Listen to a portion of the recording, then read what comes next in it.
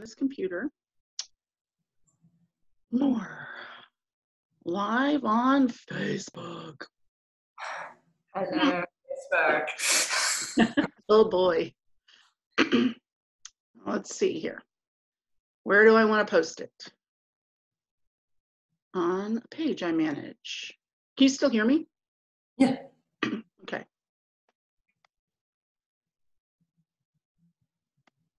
Jess Montgomery. Next. I got some thumping music going on outside my window now. Oh, I cannot hear it. Good. That's probably a delivery guy. Oh, Right. too many of those packages happening. Okay.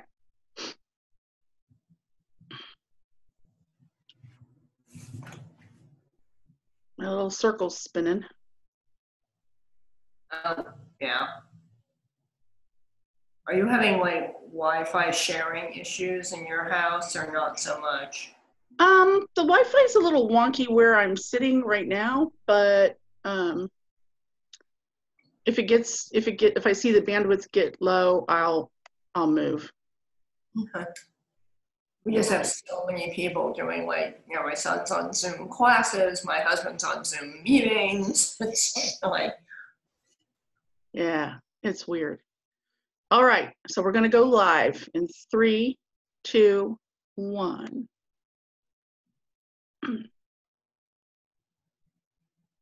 oh. Hello out there in Facebook land. I think so. Yeah. Directing to Facebook Live.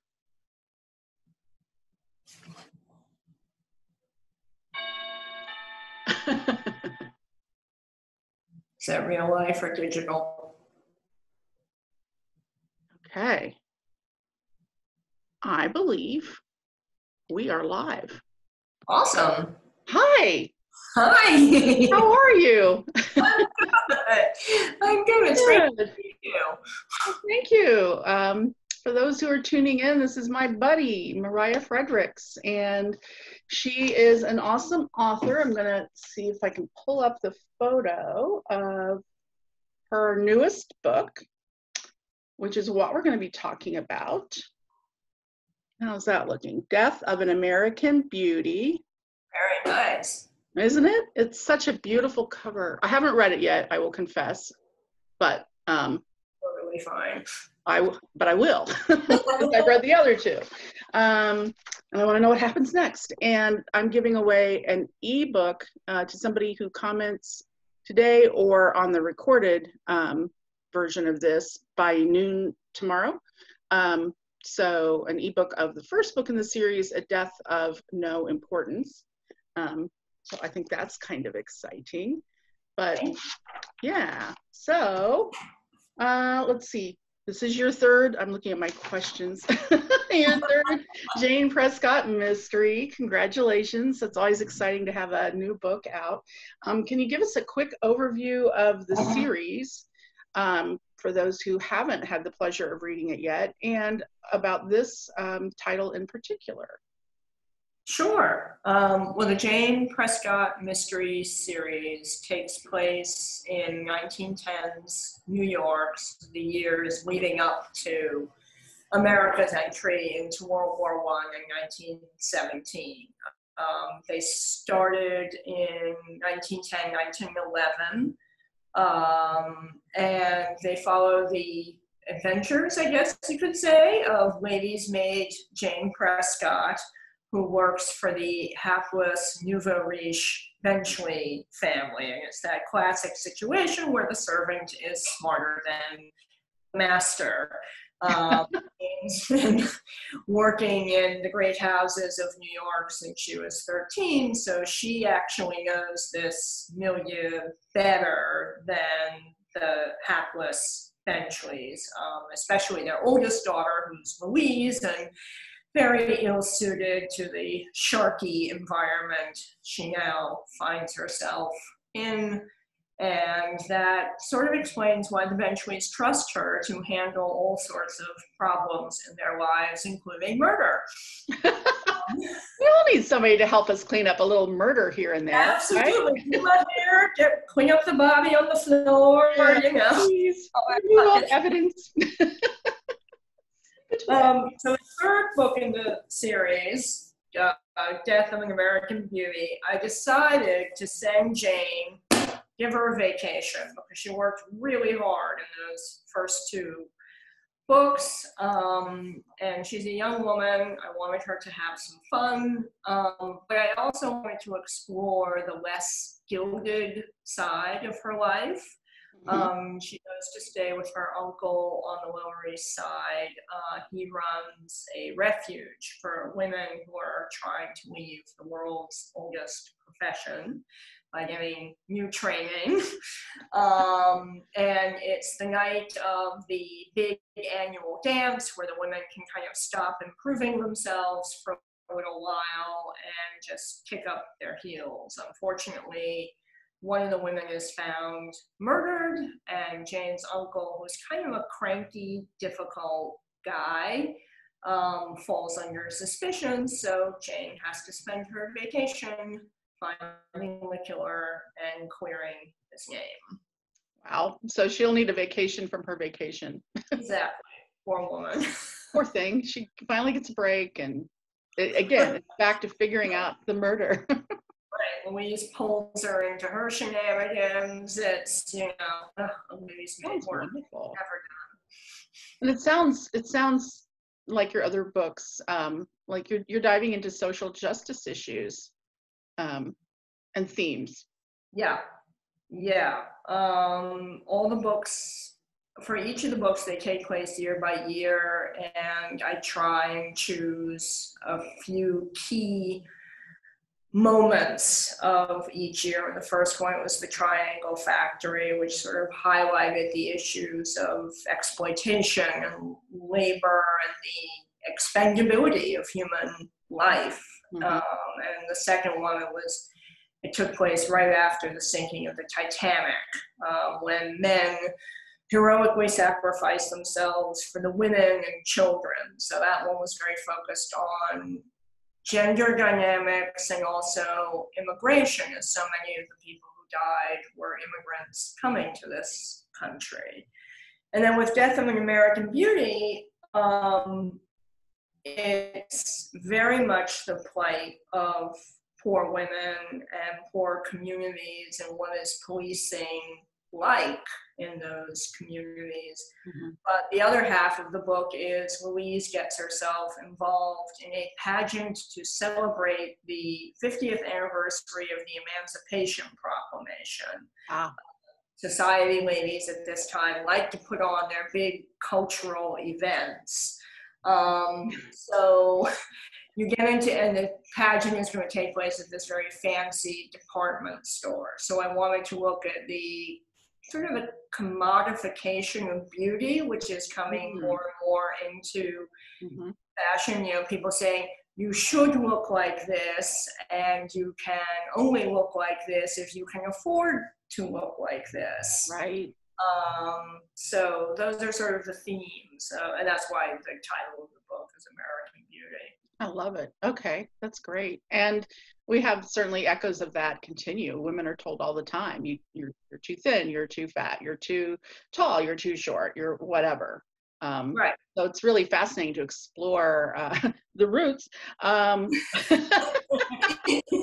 letting all that go now. Oh yeah. I'm kind of embracing this little gray streak, whatever. But to explore those roots, pardon the bad pun, of how that both sort of suppression and idealization started.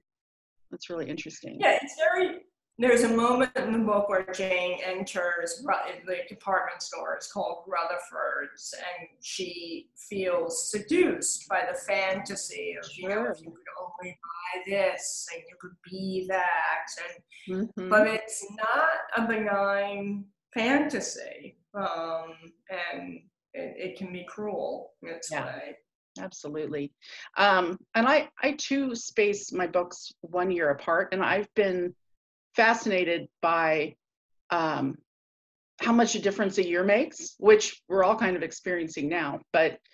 Yeah. But when you're going back in time, you might think, is there that much difference between 1926 and 27 in my case, or 1911 and 1912 in your case? And so, were you surprised by that? To how much difference there might be in just 1 year? I usually thread things through Jane's personal experience, and I know in my head what her emotional arc is going to be. Mm-hmm. But I try the overarching theme is the march towards violence and the slaughterhouse and sort of the breakdown of structures, and that people are just going to decide we have to fight each other in order to get where we feel we need to be. So you definitely start getting a sense as the years go on that there's more and more violence in the public space.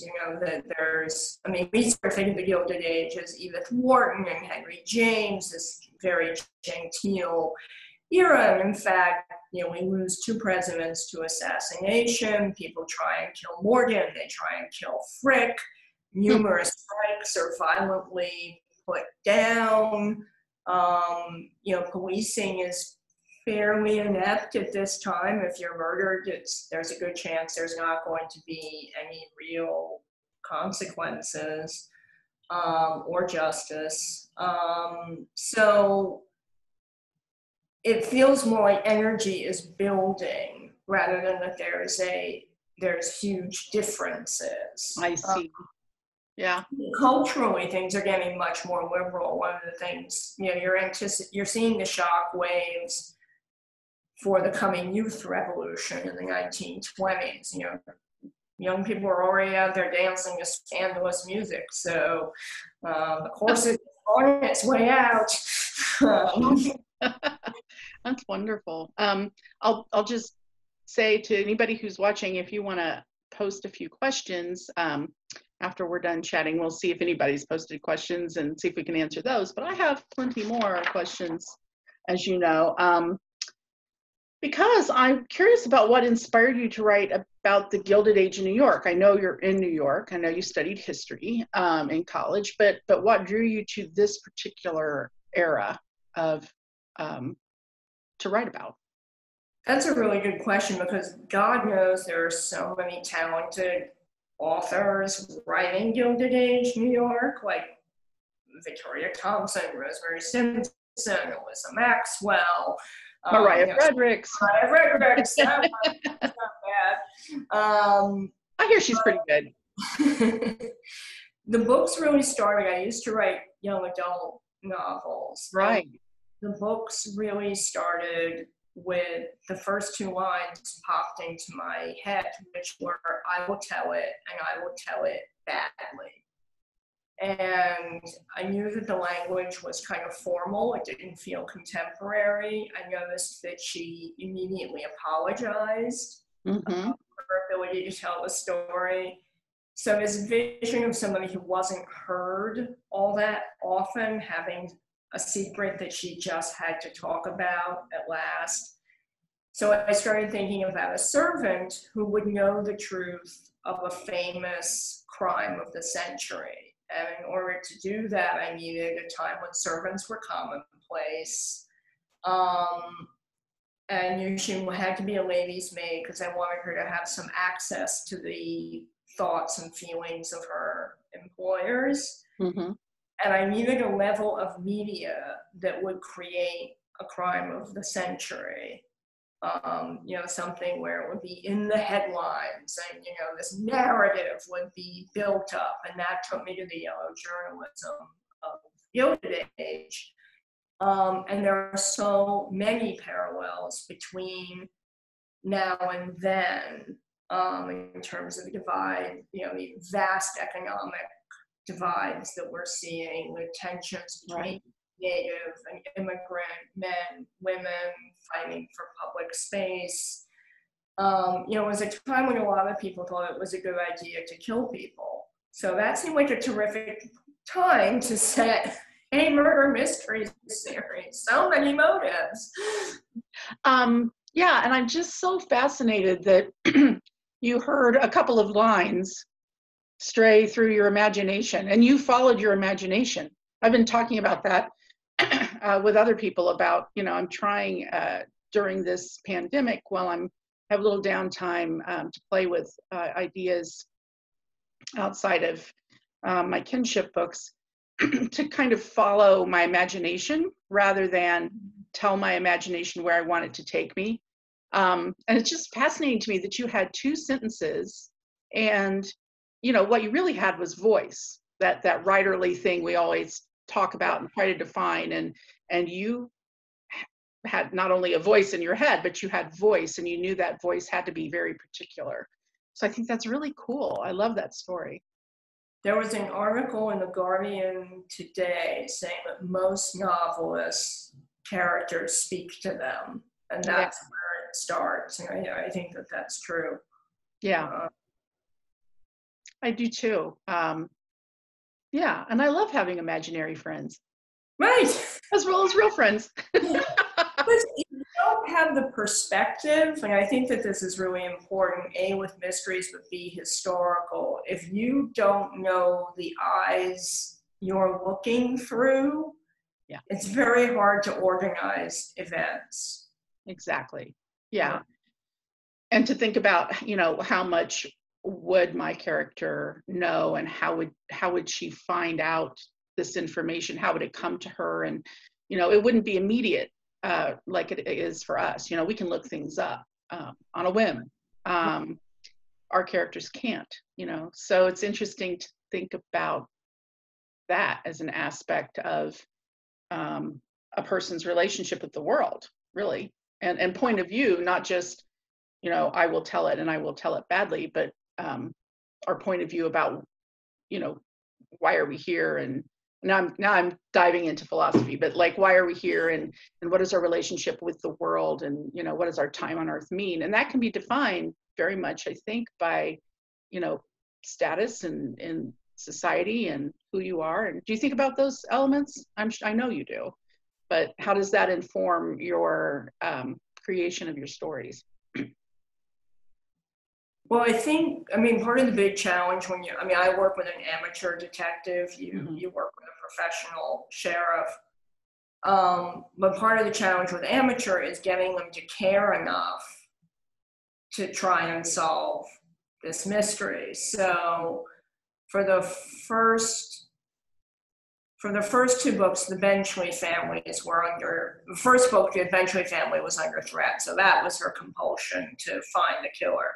And the second book, it was a young woman who was an immigrant, but a servant like herself. So I think she felt enormous loyalty and felt like her death should matter. Like, who killed her matters. We can't just sweep this under the rug.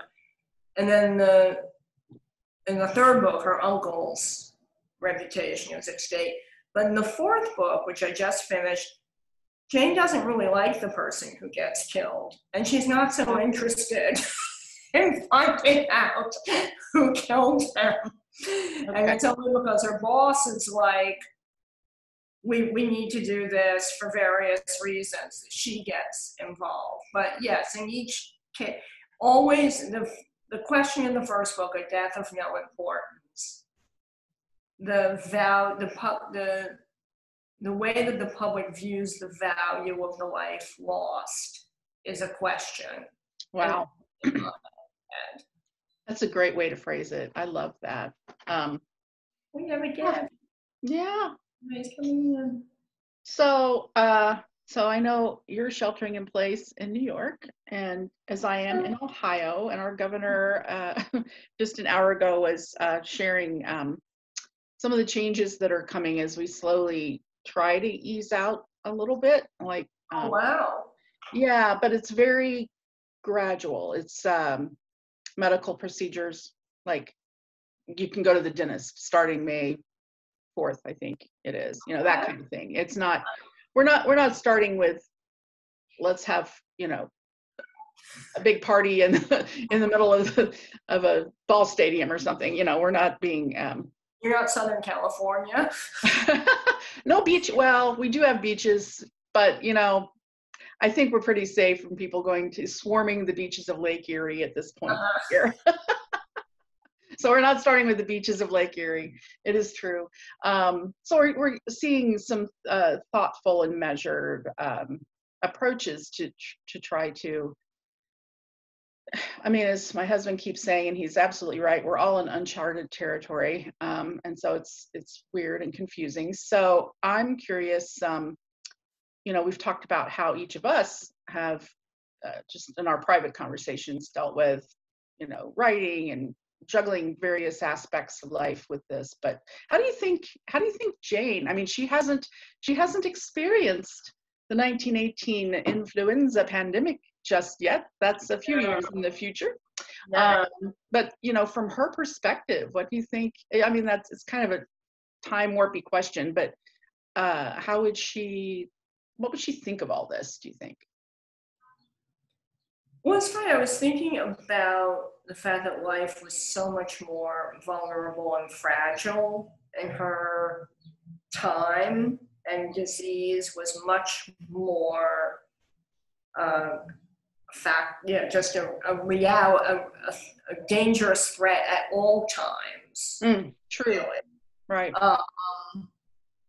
And, in 1916, if I get to do that book, there was, I think there was a milk problem where children were getting sick and dying, and like all the affluent families left the city. So I have her leaving the city.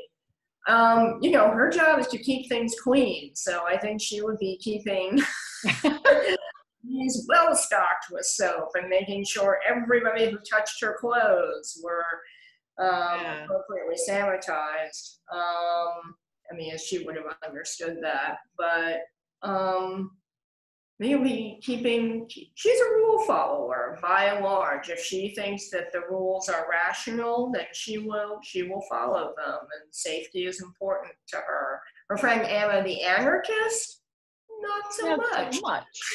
He wouldn't be wearing a mask, is what you're saying? Anna would wear a mask, but she wouldn't cancel her labor meetings if I knew her. So that's interesting. Okay. So how are you staying connected with other writers? I know we've chatted on the phone and via, I think we did Skype once, we've done Zoom couple times now. So how are you connecting with other writers, and how are you connecting with readers, and are there events or blogs that you've written that you'd like people to know about so they can connect with you in that way? Oh, that's a nice question. Well, because the book just came out, I've been hearing from readers on a fairly regular basis, and I put a big message on my website saying, I am at home with just my family. I would love to hear from you. Please write to me. I don't even care if you have problems with the book. Like, I never thought about putting that out, like, help. And I have to say, like, every day I have some piece of mail, so that's nice. That is nice. I like it.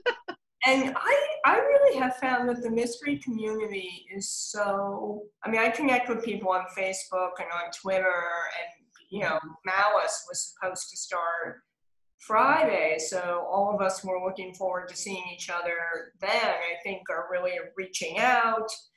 People are hugely aware of those of us who have books coming out during this time, and you've been incredibly supportive. I'm talking with you. Sujata Massey on Friday at 5:00. Speaking of Mysteries on May 4th at 11:30. Nice. That's a wonderful podcast. That's great. I love Nancy. She is so great. And such insightful questions she always asks. Yeah. Oh, Nancy. Nancy. And I've done some articles for, Marshall Zeringues. Yes. I just did my book, The Movie. Oh, that was fast. What is my son once asked me, he said, do you think Lupita Nyong'o could play Jane? Or he said, would you want her to? And I said, if she wants to be in anything that I write, she is more than welcome. It's okay. I'll accept that. Right.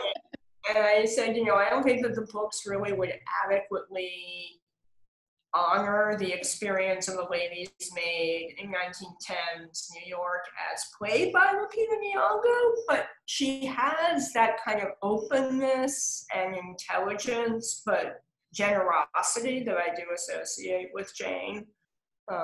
So either that or Carrie Mulligan, who was my other choice. There you go. I find it really, really, when people ask me that question, I'm never sure what to say. You don't know who you would cast as Lily? No, I have no idea. I will confess that I am a huge Supernatural fan. Mm-hmm. That is my guilty pleasure. It's not much of a confession because I tell everybody. and they're in their final season, and if I can just be sad for a second, even though it's really silly, they were within 2 episodes of wrapping up their final season when they had to stop production. Oh no! I know.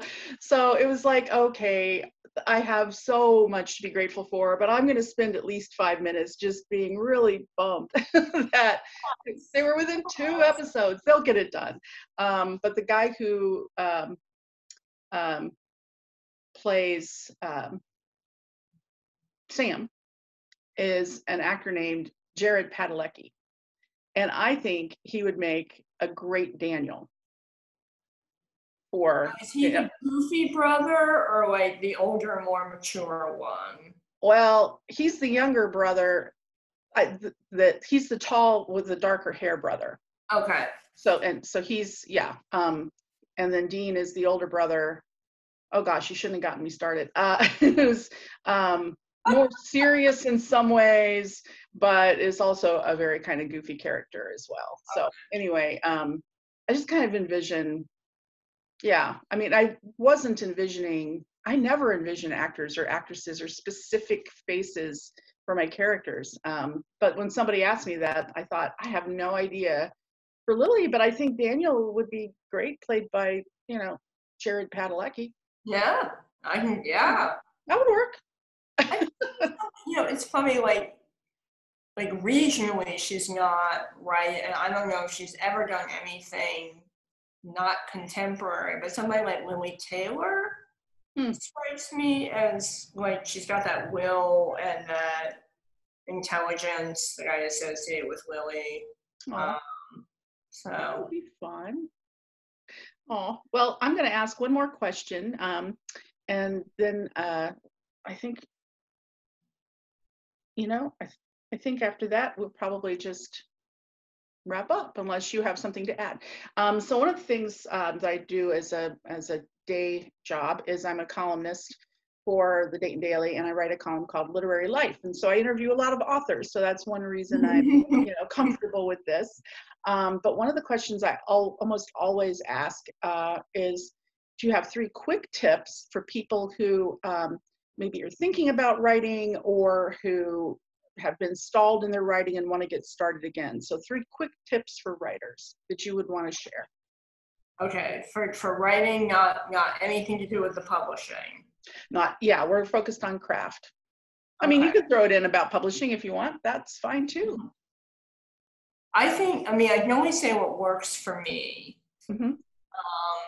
And I would say that to start with, start with a world and a set of characters that you're excited to get up and immerse yourself in every day. Like, I always think of it as, this is a slightly gross analogy and I apologize, but you have to find like the vein that will really gush. If you're just kind of squeezing it out, it's going to be total torture. Yeah. So no matter how non-market friendly it seems, find what gives you pleasure, because if it gives you pleasure, it's going to give the reader pleasure. I would say I write every day, and I write as little as possible every day. That's just me. Like, As little as possible?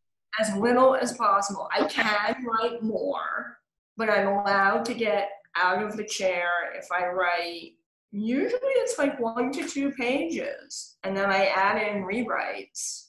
And in that way, I have gotten 14 published books finished. Well, it's worked, yeah. And it's because otherwise, I think the pressure gets too big, and it becomes overwhelming. And the third thing is, don't wait till you're in the mood to write, particularly if you're just starting or you're going back after a long stretch, because it's going to be really rusty, and probably what you write is going to be horrible, and you just have to kind of knock off all the rust and really just get loose with it. It's like when you go back to exercise, like you're like,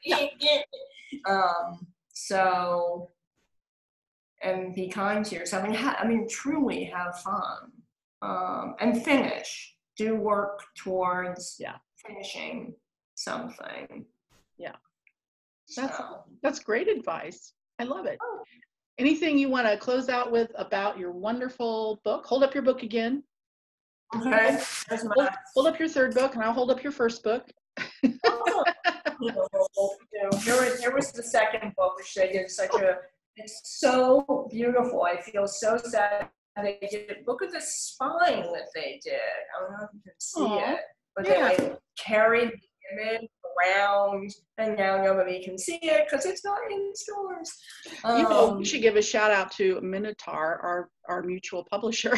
Speaking of their beautiful work, thank you, Minotaur, for producing such amazingly beautifully designed, crafted books. We love you. We love you, Minotaur. So no, I feel really grateful that we have this creative endeavor that we get to indulge in during a very difficult time. So, and the mystery community rocks. It does. Thank you to all of our readers. Yes. We appreciate you guys. Keep reading us. Keep reading other writers. It's a way to stay connected and yet at the same time escape. Right. And mystery readers are a great bunch too. I was just saying, this woman, a lovely woman, reached out to me, and she was just having such pleasure with the books, and I was like, do you know what it means that you took the time to express that to me? Like, that's really kind. And it's great. Right. Well, I'm going to end our meeting. Okay. And then hopefully save this recording so that people who weren't able to join us at 3 can see this later on. And I'll talk to you soon. Okay, terrific. Thank you so much. You're welcome. Bye. Everybody. Bye.